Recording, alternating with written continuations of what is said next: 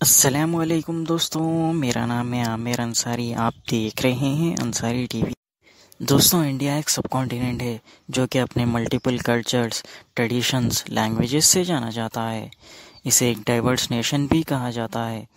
یہاں مسجدیں بہت ساری ہیں، ان میں کچھ ایسی ہے جو کہ اپنے آرکیٹیکچر اور یونیک کوالٹیز سے دنیا بھر میں فیمس ہے۔ میں آپ کو جن مسجدوں کے بارے میں بتانے جا رہا ہوں، آپ وہاں وزٹ کرنا ضرور چاہیں گے۔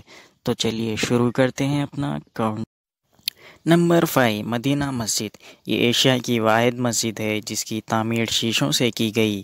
یہ 4 منزلہ عمارت ہے جس کی لمبائی 120 فیٹ اور چوڑائی 61 فیٹ ہے۔ اس کا گلاس سے بنا ہوا امیزنگ ڈوم اور گلاس کی میناریں دنیا بھر سے آنے والے ٹورسٹ کو اٹریکٹ کرتی ہیں۔ رات کے وقت یہ اور بھی خوبصورت لگتی ہے۔ اس مسجد میں گارڈن ہے جس میں کئی قسم کے درخت موجود ہے۔ یہ ایشیا کی فرسٹ لارجسٹ اور دنیا کی سیکنڈ لارجسٹ گلاس ماسک ہے۔ مدینہ مسجد انڈیا کے اسٹیٹ میگھالیہ کے کیپٹل شیلانگ سٹی کے علاقے لابان میں موجود ہے۔ اس کی تعمیر شیلانگ مسلم یونین نے کروائی تھی۔ اس مسجد میں 2000 لوگ ایک ساتھ نماز ادا کر سکتے ہیں۔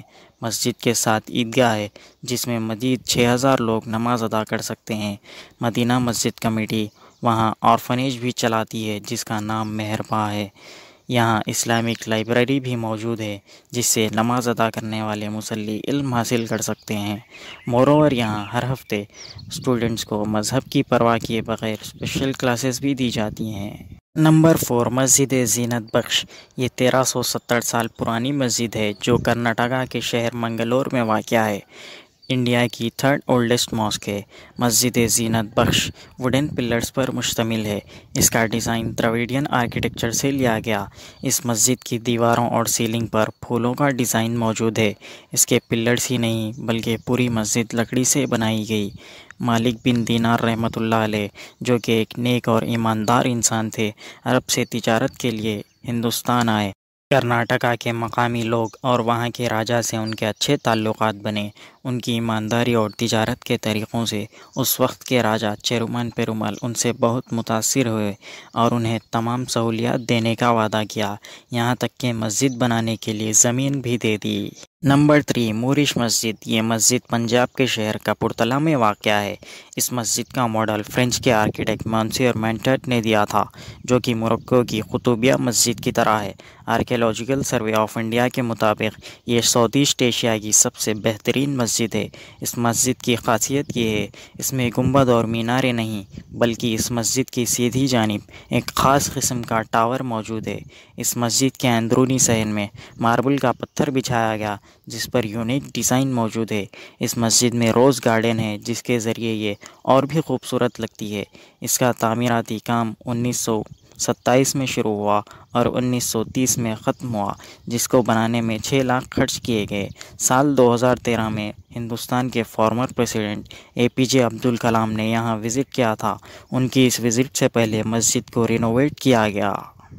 نمبر 2، پتھر مسجد۔ یہ مسجد جموں کشمیر کے شہر سری نگر میں واقع ہے۔